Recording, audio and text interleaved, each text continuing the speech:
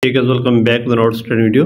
Guys, in this video we will discuss when you try to download or install any app in your iPhone or iPad, you may face a problem that unable to install app. This app can't be installed because its integrity could not be verified. So how can you fix it? So guys, we can fix it very easily. So simply guys, first of all guys, you may just open the settings of your iPhone or iPad, and guys, you make sure that you have an active internet connection. If you're connected to Wi-Fi, you may click here on Wi-Fi, and you may click here on your Wi-Fi name. Here is the option of forget this network, so click here and connect it again. Then guys, you may go back, and here is the option of your mobile data. If you're connected to mobile data, you may click here on mobile services, and you may click on mobile data option, and you may select 4G from here. Then guys, you may go back and you may click here on VPN. If there is any connected VPN, you may disconnect that.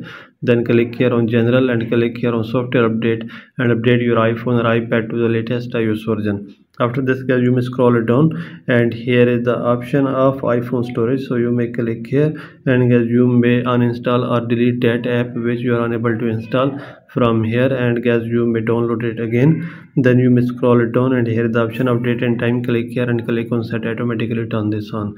After this, you may click here on transfer or reset iPhone. Click here, click on reset and click on reset network settings.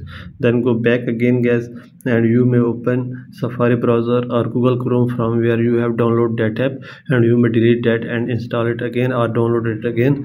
Then guys, if you have downloaded that from Safari, then you may open settings again and open Safari from settings. So scroll it down, click here on apps and select Safari from here.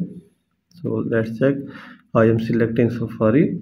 Click here, and here is the option of clear history data. So click here and clear all data from here, and you may download it again and install it again, and you will check your problem will be fixed.